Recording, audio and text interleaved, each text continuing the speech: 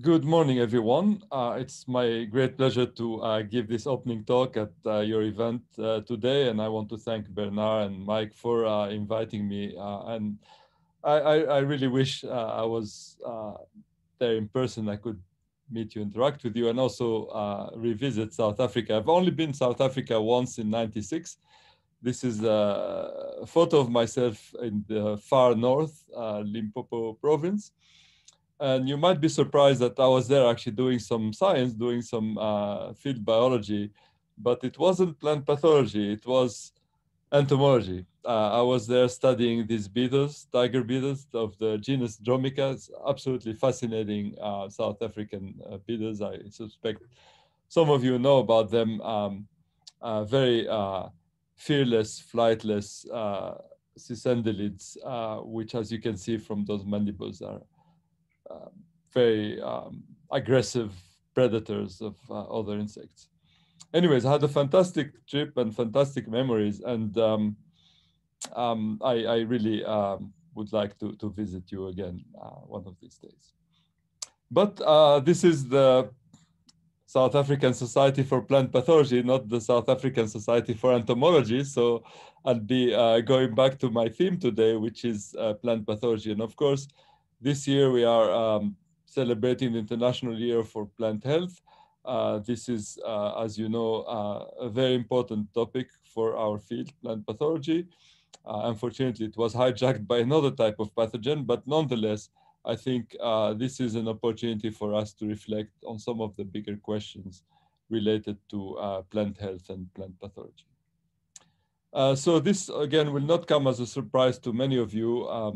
Plant diseases have increased in frequency in the last years, increased trade, meaning introduction of new pathogens.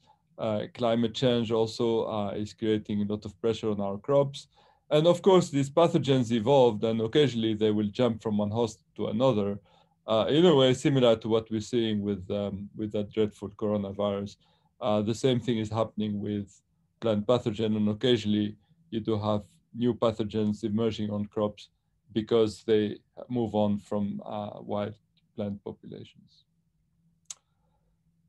Nonetheless, despite all these new outbreaks, I have a feeling that plant pathology occasionally is one step behind in terms of diagnosing and really calling out these new outbreaks, especially using the latest technology like genomics technology. So this is taken from ProMed Mail, which is the one organized system that really reports based on literature survey and news announcements that reports new outbreaks of plant diseases. And if you do like what my colleague Ksenia Krasileva did, is make a word cloud out of all these ProMed Mail reports, then you'll see that the word undiagnosed is actually the most common one.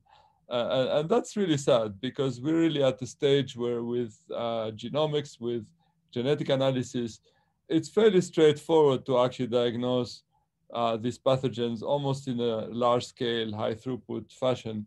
And it really saddens me that many of these diseases, most of them are in developing countries, are really not being addressed using this uh, newest technology.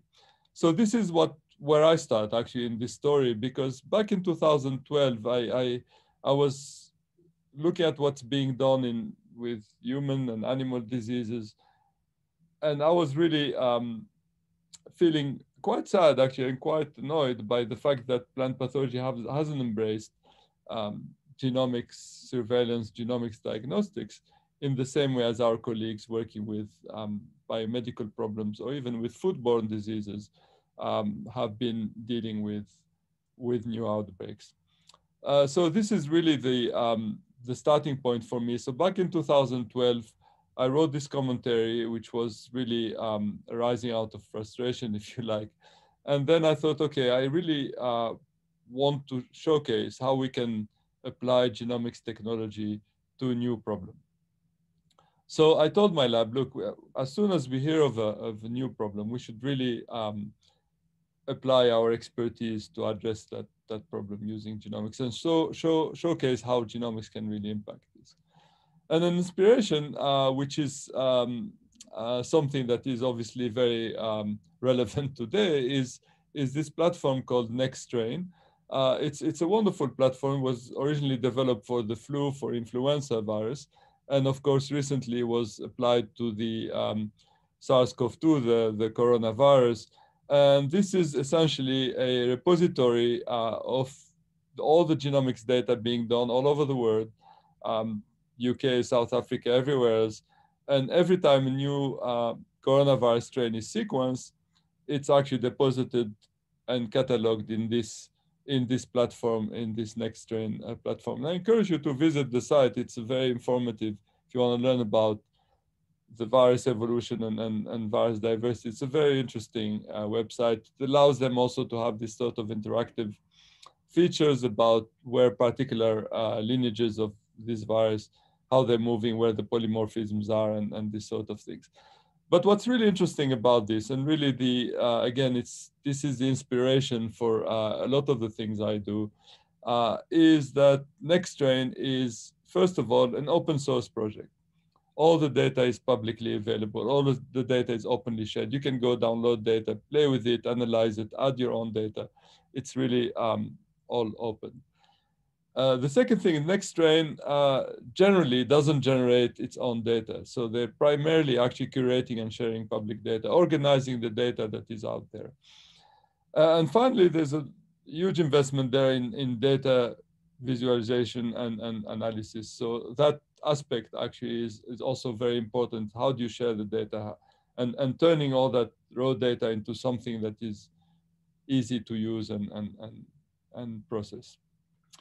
So to cut a long story short, and really to sort of, we have moved forward with this idea of genomic surveillance of plant pathogen, and it all culminated into this exercise where a group of us met in Bellagio in Italy a few years ago, a couple of years ago now, led by Monica Carvajal at CIAT, and came up with this policy forum and this concept of a genomics or a global surveillance system, GSS, if you like, for crop diseases. Things have been slow to develop beyond that, mainly gaining funding and all that. But the idea in terms of genomics is really that we need a lot more data. We need 1,000 times more data than we have today. This is very important. Again, I think we have now this current crisis with the coronavirus as a good example where having more data, it is actually useful and provide useful knowledge. Also, speed is critical. Speed is really essential. We have to move fast to address these problems, especially when there are new outbreaks. We can do genomics directly from the field. We don't need to go through the tedious process of culturing, purifying strains, etc. We need to integrate genomics with other type of data that plant pathologists collect. And there are wonderful platforms out there in terms of collecting phenotypic data, collecting data straight from farmers and all that, but that needs to be integrated also with the genomics data. And finally, the importance of open source, and the consequence of open source really is crowdsourcing, in the sense that now, once the data is open, anybody who has expertise and knowledge can actually contribute to the analysis. So this is where we are today, but what I'm going to do now is really take you through what happened between essentially 2002 and 2009, 2012 and 2019, sorry, I lost track there. And since the essentially that kind of aha moment I had when I thought like, we really need to apply genomics to these problems versus that GSS concept, what happened is we had a few emergencies that we decided to address. And we decided to address them in a different way. It was very evident that we need a new way of doing business. The old way of doing business, the classical way, it's a very stratified approach. There's someone at the top, generally an organization, maybe CGIAR center or something like that, essentially assigning people different tasks.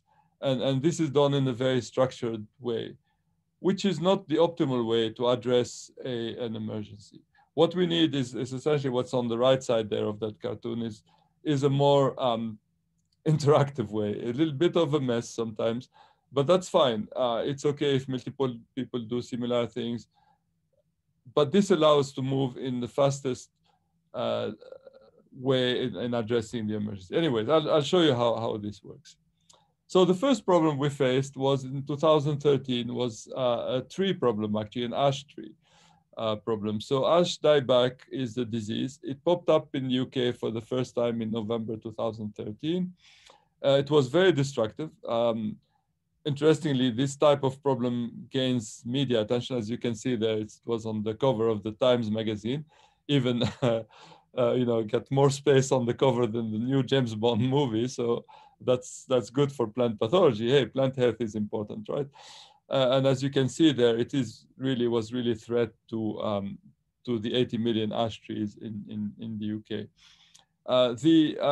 When we heard about that, that was the first case where we said, okay, let's kind of get involved with this. And we essentially, within a month, we released the genome sequence of the pathogen that helped identify its source, how it was introduced to the country. We also helped us realize that it is a sexually reproducing pathogen, very diverse, which resulted in a different way, really, of dealing with the problem, and also in terms of selecting trees that are resistant and all that. My colleague, Dan McLean, who is shown there, went on even to involve the public in a sort of citizen science type of approach, where he actually developed a game where the citizen scientist could play this game on Facebook, which was solving a puzzle, which actually allowed us to improve the calling of mutations and polymorphism in this project. He published all of this. If you're interested, I'm happy to send you more information. And actually, the players can improve on existing computational programs. So that was an interesting side thing from that. But the approach we used is interesting. So the methodology was really doing RNA sequencing, RNA-seq, on infected tissue. Okay, so we don't need, this is why we could move really fast, is we didn't go initially through the process of purifying, culturing the fungus, etc. We just took the tissue, sequenced it, and showed that that information we get is actually very useful. First, in identifying which are the tree sequences and which are the fungal sequences. You can see that cloud in the lower right there, the infected tissue. In the infected tissue, you could really clearly separate the sequences from the fungus from compared to the plant sequences.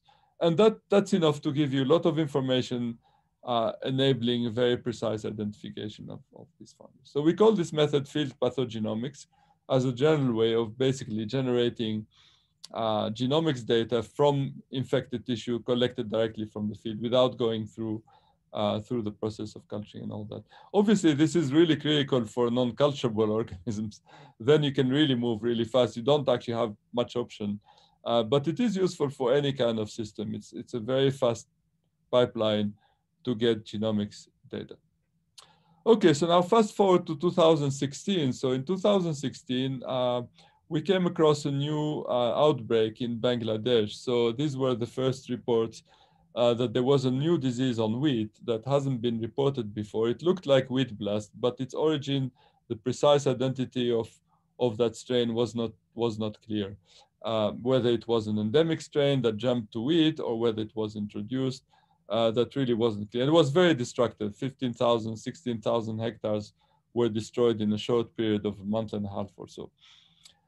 So we used social media then to actually connect with our Bangladeshi colleagues. So Tofazal Islam was someone I met at plant pathology congresses a couple of times. We became friends on Facebook. I knew of him through the Facebook connection. I knew he was quite a dynamic fella over there in Bangladesh. So I immediately sent him a message on March 8th, actually, 2016, asking him, well, can you get samples? Can we apply this method we have to this problem that arose in your country?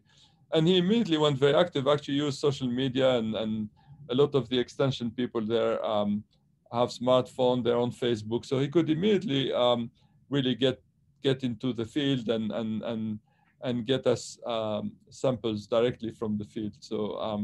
So that really happened very fast. And we decided to do the sequencing as fast as we can and put all the data out there on this platform we called Open Wheat Blast. So Open Wheat Blast was our portal, which, without doing any analysis, actually at that time I had no idea about Wheat Blast. I really didn't work at all with this pathogen. So we really needed input from the community. So we posted the data. There was a lot of media attention that came through that on the cover of Bangladeshi newspapers, all the way to international scientific magazines. And what was fascinating is within weeks, really, we had people contributing analysis of the population analysis of this outbreak.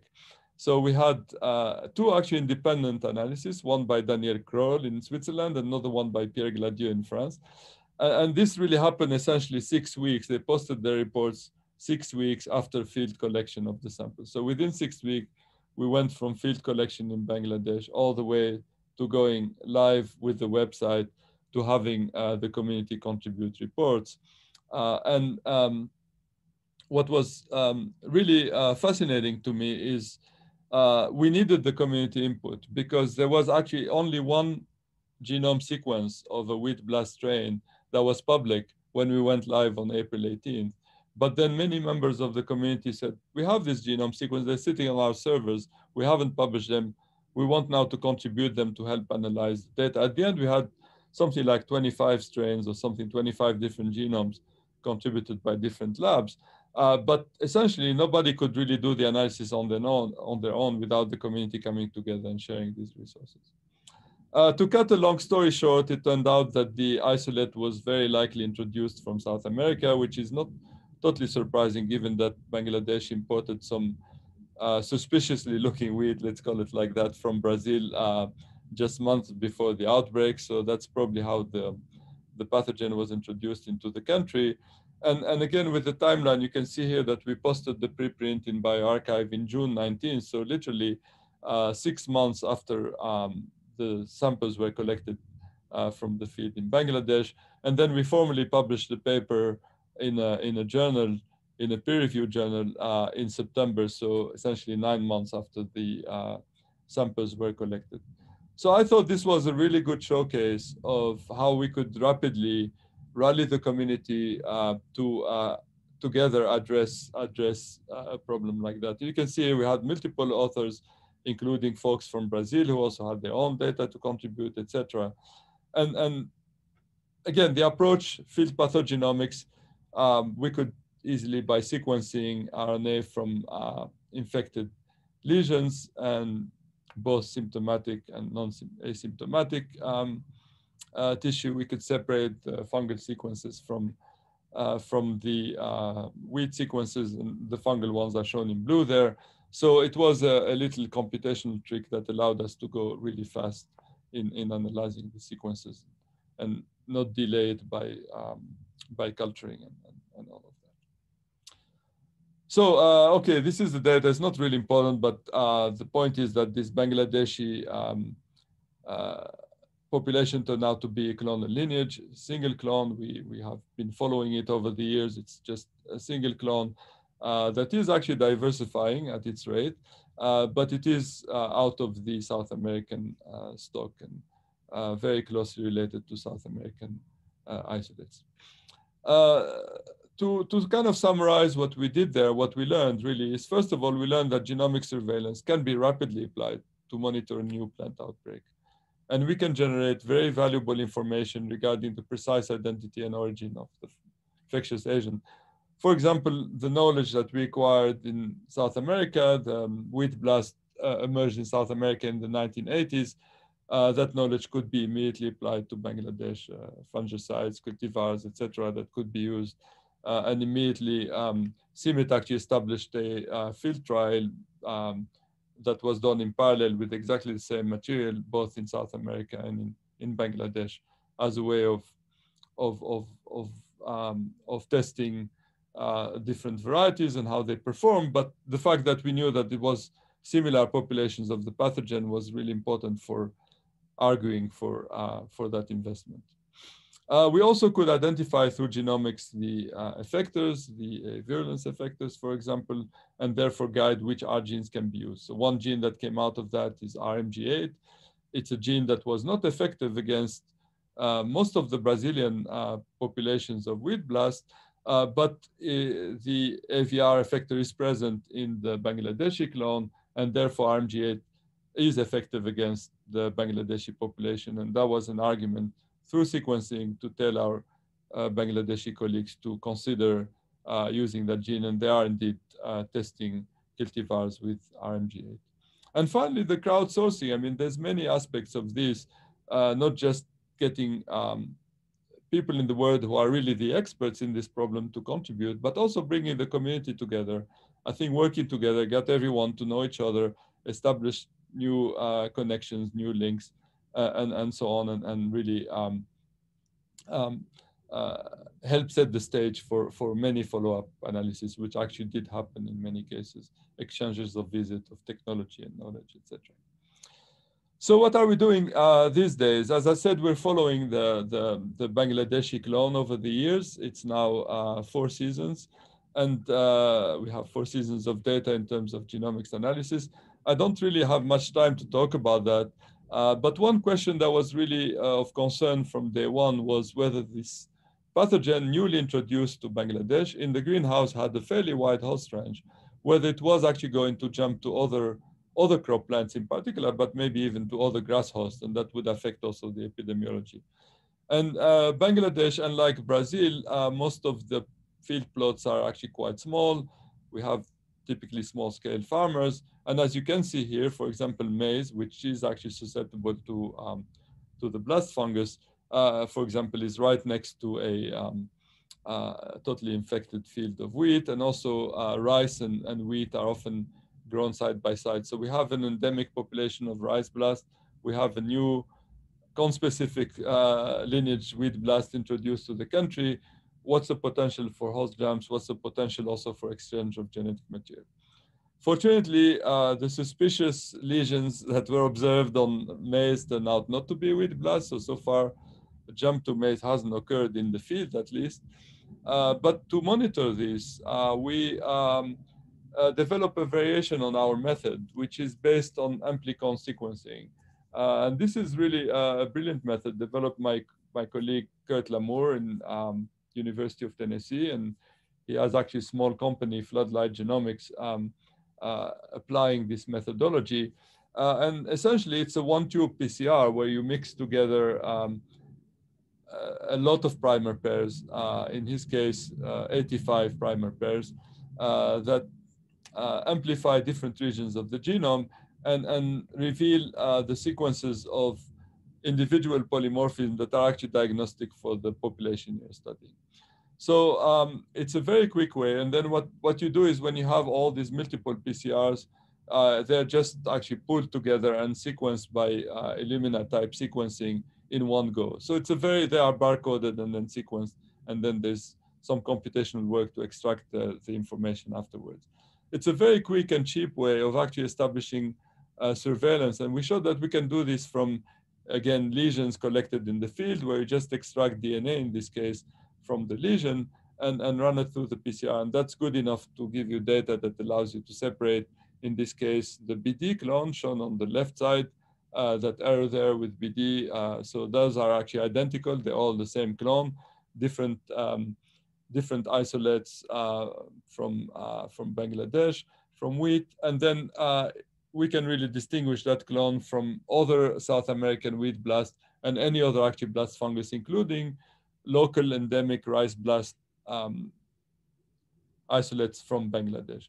So this allows to see if there is a jump, a host jump, if the BD clone would move to a new crop, a new grass. Any suspicious lesion can be sequenced, analyzed, and also it will allow us to see whether rice blast can also move to other strains and so on. So it's a good way to monitor essentially your population in a large-scale fashion.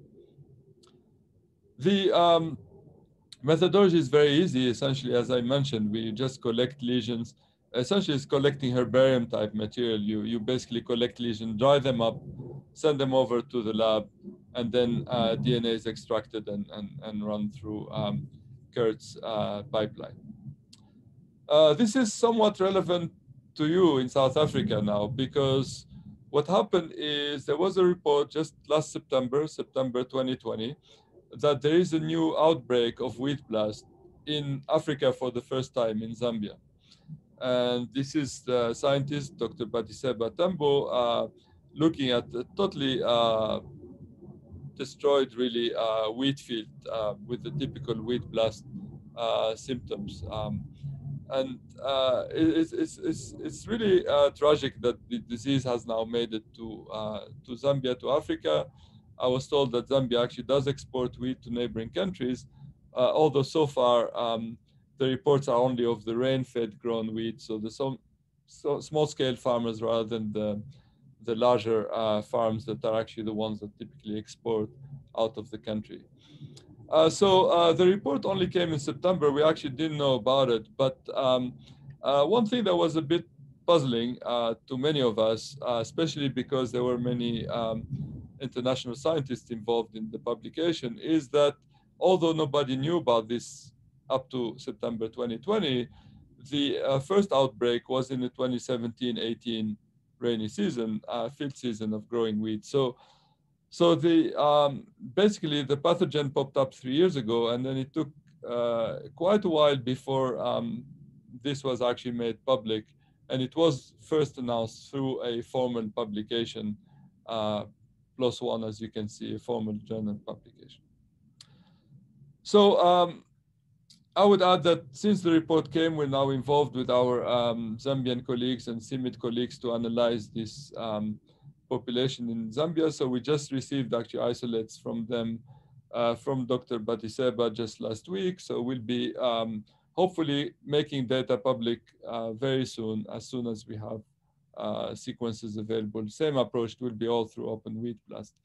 But this is a good transition to me to the topic now, the last part of my talk, which is not really about science, but rather how we share our scientific knowledge. How should we really act during emergencies, plant health emergencies? And I think the Zambian example is sadly not a very good one in how we should approach these problems. The problem is there, it's being done in a very traditional way. It's done through scientific publications in peer-reviewed journals. Now, there's nothing wrong with that. But when you have an emergency, you can't just wait for that. You can just wait for several years until you have a fully developed paper that has gone through peer review, and sometimes with all the delays that it takes before actually you make the announcement that you have an outbreak. We really have to deal with plant health emergency differently. Many challenges, as you can see in this slide.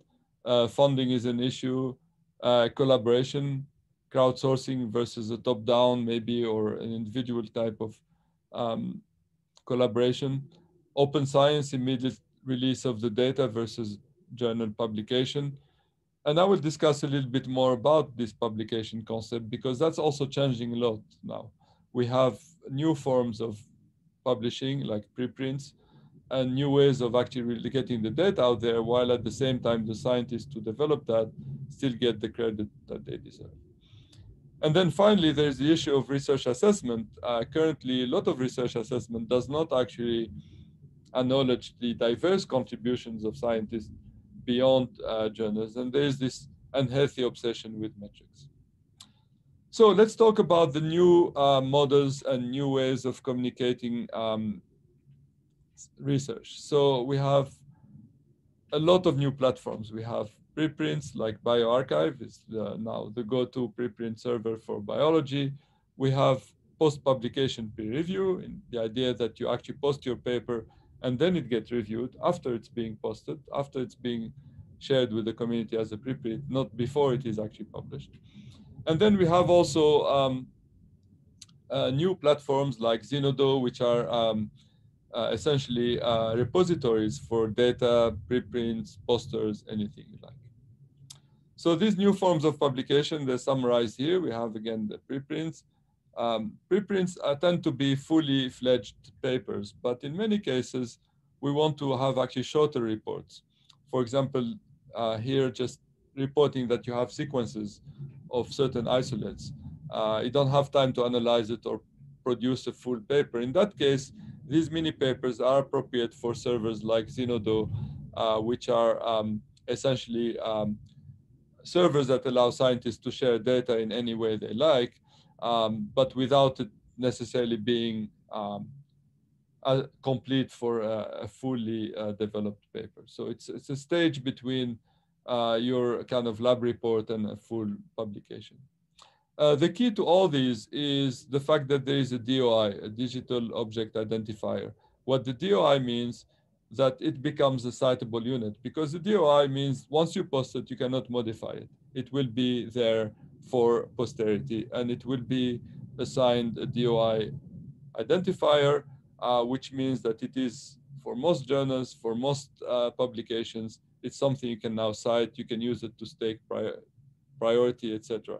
So for example, our little report there about nanopore sequencing of magnapore theorizii isolates is a report that is permanently there as a Zenodo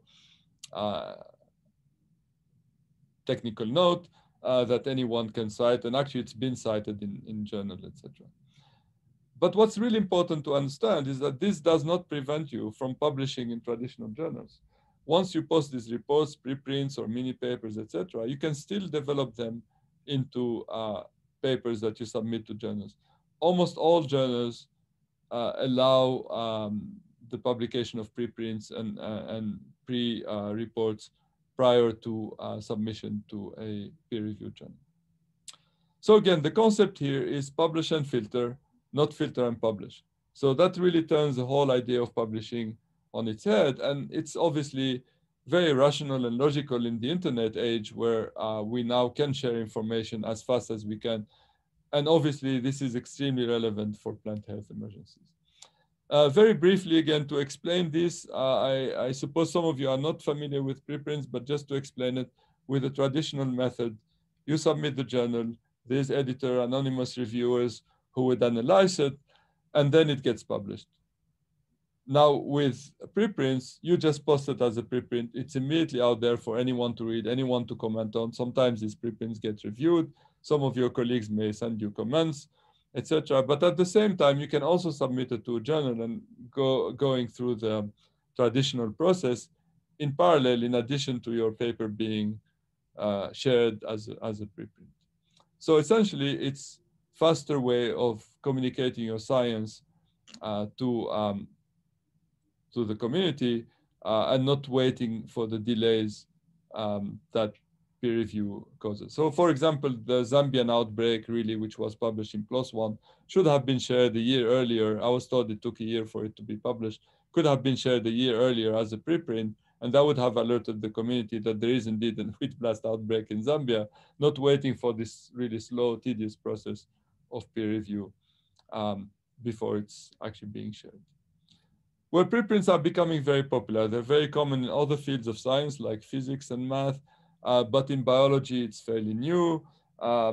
bioRxiv was created, in 2013, 2014. As you can see here, it's becoming super popular, and that this is even outdated now. I guess the current numbers are probably off scale. Also, with the COVID situation, we saw the impact of preprints. There was a surge really in preprint papers. Almost everything that's being published on COVID is actually first posted as a preprint. So if you want really an example of how preprints can really accelerate the communication and the exchange of information, then look at what's going on with COVID. There was a number of articles even dating back as far as last May that discuss this preprint surge associated with the coronavirus outbreak. If you're interested in the topic, I highly recommend ASAP Bio, As Soon as Possible Bio. It's a very good name to describe this movement, the preprint movement. They have an excellent FAQ, which will address any of the questions or any of the concerns you have. So if you really want to know more about preprints, just visit this website. I told you about also other forms of publishing beyond preprints, mini papers, posters, etc. Like for example, in my lab right now, we are regularly publishing our posters in Zenodo, which means that your posters get a DOI. They are actually citable units. There is an author list that is formal. Students can actually claim them in their CV and so on. So it's really good intermediate stage to make it more formal that the information you're sharing is actually recognized prior to actually becoming a full-fledged paper. And again, like especially for our work with genome projects, we first publish a report describing the data before we actually publish the analysis. So that's what we've been doing with the BLAST project, for example. We created a community on Zenodo. You can actually create a community to collate and collect all these data sets. Sometimes people post data sets, sometimes they post videos, images. This community is called Open Rise Blast, but you can imagine all kind of communities growing. For example, I can imagine a South African plant pathology community on Zenodo where reports, posters, etc., are being published in association with your own scientific community. And again, DOI is very important to understand this because we all care about credit, and of course, scientists need credit to move on with their career, to apply for jobs and all that. So the DOI is a very important part of this thinking because that essentially make your poster, your mini paper, your preprint a formal publication that you can actually refer to and cite. And that's really, really important. So I wanted to really be a little bit thought-provoking here and really share these ideas I have. Trying to be an activist for this new way of doing business, especially in relation to new emergencies. I think that's really, really important. But at the end, we all have to make it happen, especially in terms of rewarding and recognizing scientists. We really have to move beyond this traditional view that we should use journals as proxy for the quality of the science that is being produced. Rather, we should really analyze and evaluate the science itself independently of where it's being published. I can imagine how a report on a new outbreak in Zenodo as a preprint or as a mini paper would have a lot more impact than a formal journal publication that comes only 2 years later. So you can make it happen, and I hope to see more of these type of outputs from your community.